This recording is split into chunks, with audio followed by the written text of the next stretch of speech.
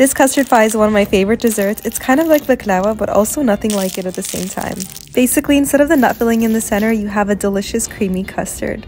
The first thing we're going to do is make our custard, so we're going to crack some eggs into a large bowl and then add some sugar and beat until it turns lighter in color.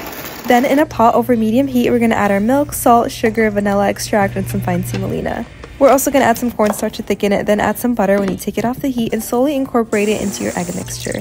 Now that the custard is done, we're going to make our simple syrup, which is water, sugar, orange blossom water, a cinnamon stick, and a squeeze of lemon. Now it's time to layer. We're going to do about 9 to 10 layers of phyllo sheets with lots of butter in between, and then add the custard and repeat with the 9 to 10 layers of phyllo with lots of butter in between. We're going to cut into our desired slices and then pop it in the oven to bake until beautifully golden and crispy on top, just like this. Immediately soak it in the syrup and then garnish with some chopped pistachios and dried rose petals. And now all that's left to do is enjoy.